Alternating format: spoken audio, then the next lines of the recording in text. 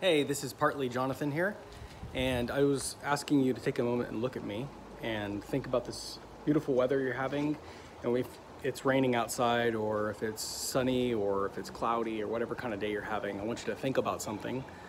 I've worked in hospice care for about 10 years now as a nurse, and a lot of the pep talks that I would give people is regarding death and dying and grief. There's a lot of things we can't control at the end of life, and I feel like a lot of people right now are experiencing a loss of control.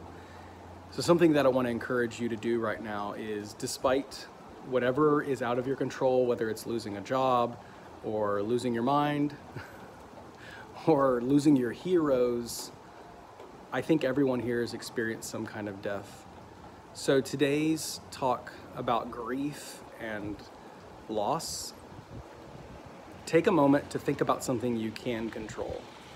And what I would encourage patients to do when they were experiencing a loss of their body functions and a loss of their will to live and a loss of their body control, I would tell them, hey, find something to control, even if it's something as simple as getting a little plant and watering it faithfully every day, or feeding your pet once a day and thinking, this is the thing that I can control right now.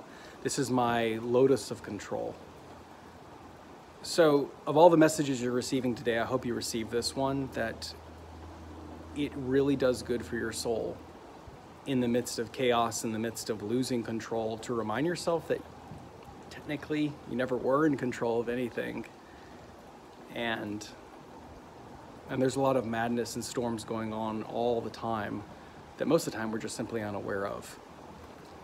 So take the moment to control your breathing, to control the way you do the dishes, to control the way you make the bed, to control the way you manage your temper, your anger, your shame, and your fear.